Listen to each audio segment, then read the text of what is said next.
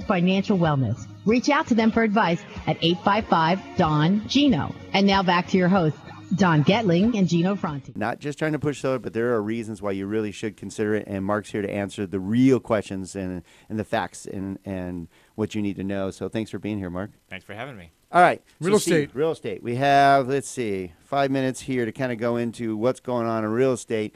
I'll start out with the fact that the real estate market is the hottest it's been since 2007. Mm-hmm. We're up. We've already been up each year with sales, and this year nationally it's up 3%, which is a big number overall. But here it's even up more. Yeah, witnessing more listings coming on the market, but all that's doing is catch up to the demand. We have so many buyers in the wings, pent up demand for every property comes on the market, so we don't really get a chance to see the inventory expanding. It's just flying off the shelves. Yeah, our inventory levels are 30 days. Yeah, so that's the good news. Yeah. You know, the challenge that brings with that is the impact that it has on our industry. Okay, so I put out a blog this week called "Food for Thought," and it was to give our real estate professionals that we network with and do business with, something to think about. Get out of your mindset that was in place a year ago, and 3 years before that, and 5 years before that. We're in a different world today. And will be for some time until things stabilize. And what does that mean? Well, stabilize means until all of the entities involved in a real estate transaction can adjust to the volume of transactions that's happening. And I'm not talking about out of control volumes and numbers. I mean, but Don, no doubt, you're busier than you've ever been right now. Right now we are. Thank goodness. And thank you, everyone. Yeah. I mean, we're very blessed with a good amount of business, and so is our friends in title insurance business. But the problem is the expectations of the people that are on the receiving end of our work is out of alignment with our timelines and our capabilities.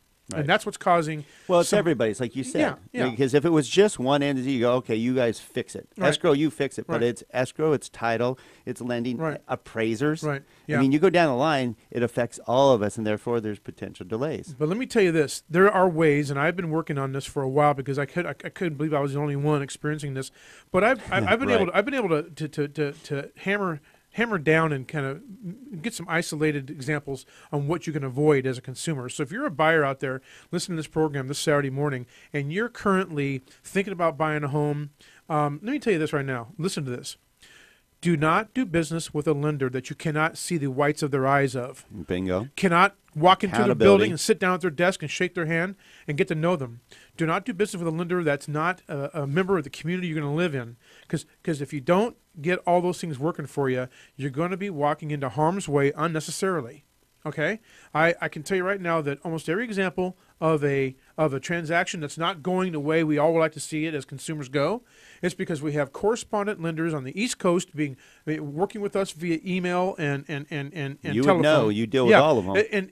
And I just can't tell you the amount of anguish that you're going to go in. You're going to put yourself in the middle of by going with somebody that you don't know, can't put your finger on, and can't look in the eyes of. Okay. Just tell them. And we say this over the time. We said it time and time again on the show. This is not just the benefit Newhall Escrow or Skyline Home Loans, because we are local lenders here, but if you work with at least a local direct lender, real estate professional, just as is imperative, escrow company, title company that understands and is accountable. The key thing is accountability. We're all accountable to each other. Otherwise, you don't survive in this community, this tiny little community for very long if you're unaccountable. So if you're with an accountable professional team of members, they're all accountable to help you have a successful transaction. This community may be tiny, Don, but it's very dynamic in its business sense. We have some serious people out here that do a lot of business, do it the right way. Look at you. You're a real estate mortgage lender who's invested thousands of dollars in a real estate radio show to deliver information to the consumer on a weekly basis for the last 6 years. How many people in the lending business do that? None. No, very and few. I'm still waiting for the checks to come in. I get it. I know, but I was trying to speak to the fact that we may be a smaller community, but our business climate here is very advanced and it's very intense. And what we do, we care about, and we want our clients, our buyers and sellers, to have a good experience. We want them to come to this town and enjoy being here. But I'm finding right now that people are going through this hellish experience getting here, and that really doesn't sit well welcome to the neighborhood. So my mission is to educate the communicators that gets the message to the buyer and to the seller to throw caution in the air that these times are changing. They're different. Yes, we can do some things to increase the odds in our favor to be successful and to have a positive experience, but it takes all of us to work together with the same understanding, similar expectations to make it happen. It's a very good message from Steve Korn, owner of Newhall Escrow. Been in business out here 54 years for a reason. And Steve, you've been in the business how long now? 28. 28 years. I've been in it for 29, going on 30.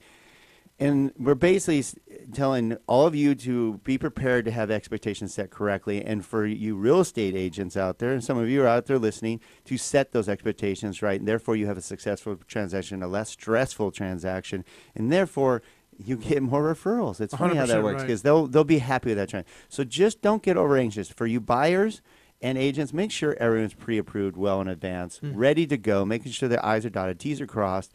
And I'll tell you, I know Skyline, we close all our loans. We close all our loans on time, and we make sure of that. So we'll actually call the listing agent and let them know how qualified you are, that you are prepared and ready to go. We will close on time. There'll be no surprise. That's what people don't want, right? That's the main thing you probably deal with more than anything at Newhall Escrow is darn surprises, and they expect you to fix them. Absolutely, 100%. Even though it's not my responsibility or my area of the transaction, it still lands in my lap to explain it and redirect the person who's got the question to the right party in the transaction. And invariably, it's an expectation situation. I can't explain it any better than that. That's the bottom line. But I do want to throw one more thing on the table. Insurance is a major issue right now with the moratorium we have because of the recent sand fire. Insurance is an issue. If you fall into a zip code that is being affected by the moratorium, you're going to have a problem getting insurance. To sweeten that pot, you should most definitely be doing business with a local insurance agent, not 1-800 go get insured, not somebody that's over in Duarte on a home you're buying in Santa Cruz Valley. You got to do business with somebody that's local so they can understand the idiosyncrasies of what you're doing. I'm involved in a transaction right now where the buyer went online and did all their research and did a correspondent lender in New Jersey.